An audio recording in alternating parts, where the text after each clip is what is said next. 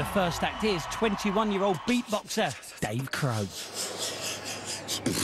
And this one I've been working on a little bit lately. It's a little bit naughty, but I really like it. OK, go on.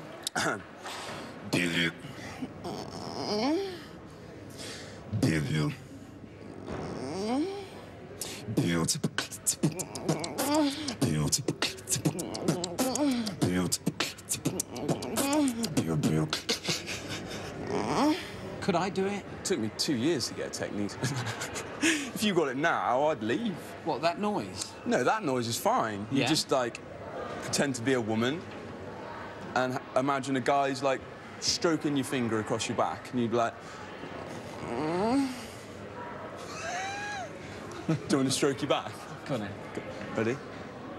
No, all right, yeah. Yeah. And now all you need to do is just this noise.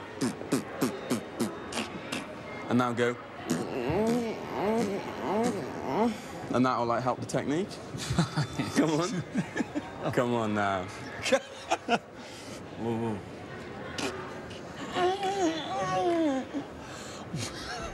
It sounds wrong. It sounds like you're really enjoying a poo.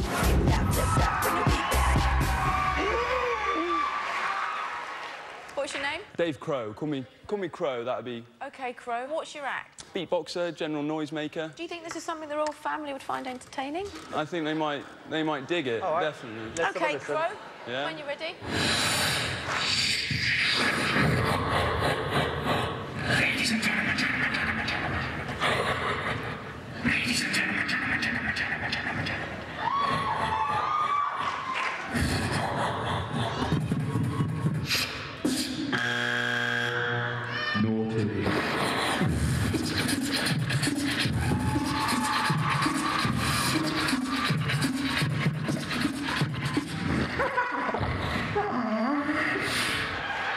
It's like the kind of police academy.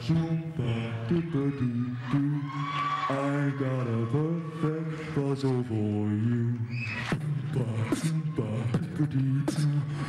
got a perfect puzzle for you.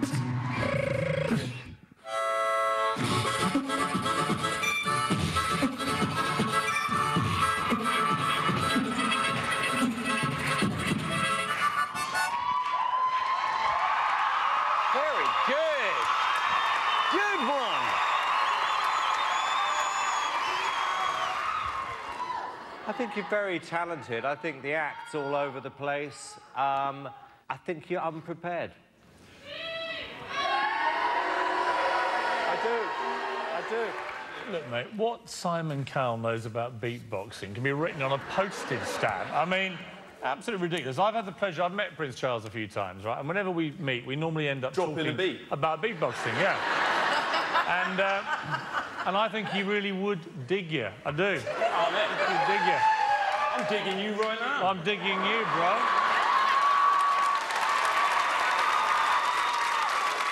I just thought it was incredible. I don't know how you make your mouth do that. You've definitely got talent. This is what this show is all about. Piers, yes or no? Yes, brother. Mr. Cowell, your verdict.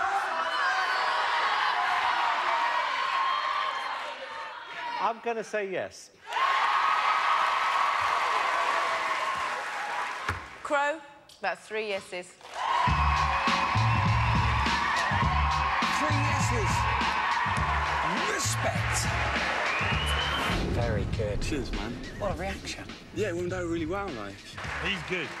He's good. Really good. What about Piers? He loved it, like, as soon as I started, you know, to be honest with you, I think he has a real urban hip-hop being inside of him somewhere that, like, creeps out whenever somebody does something that he, you know... An urban being?